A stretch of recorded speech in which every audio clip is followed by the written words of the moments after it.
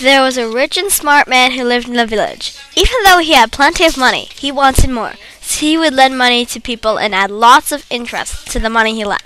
In a nearby village lived a peasant who borrowed from the rich man. He could not pay the enormous amounts of money that the rich man demanded. One day, the rich man traveled to the peasant's house, determined to get his money, or he'd take the peasant's belongings to repay the debt. When the rich man arrived at the peasant's hut, he found a small boy playing there. He asked, "Are your parents home?" The boy answered, "No." The rich man asked, "Where are they?" "My father is cutting down living trees and planting dead ones, and my mother is selling the wind to buy the moon," answered the boy. "What are you talking about?" asked the rich man. The boy didn't answer and just continued playing.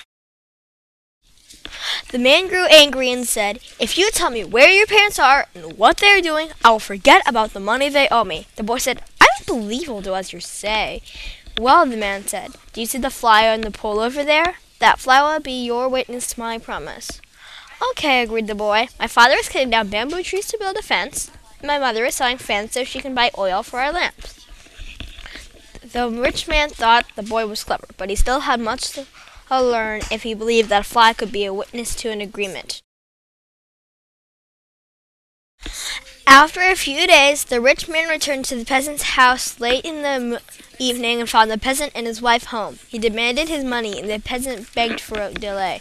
The boy ran up and said, "Father, we don't have to pay this man. He promised us that he would forget about the money we owe him."